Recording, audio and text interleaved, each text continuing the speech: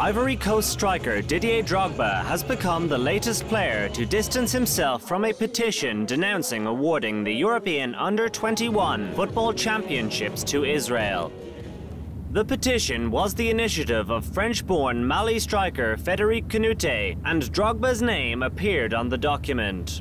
However, the former Chelsea star has clearly stated that he did not sign the protest, saying that he never becomes involved in political conflicts. Last week, it was widely reported that dozens of professional footballers had written to European football's governing body UEFA in protest at the decision to award Israel the Under-21 European Championships next summer, in the wake of the recent Operation Pillar of Defense.